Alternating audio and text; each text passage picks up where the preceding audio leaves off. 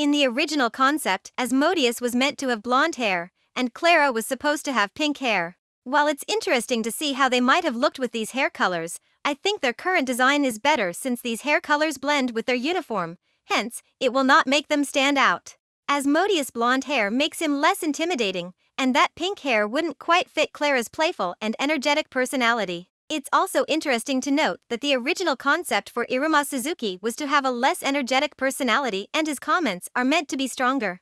That sounds like a pretty common trope, and I'm glad they went in a different direction with his character.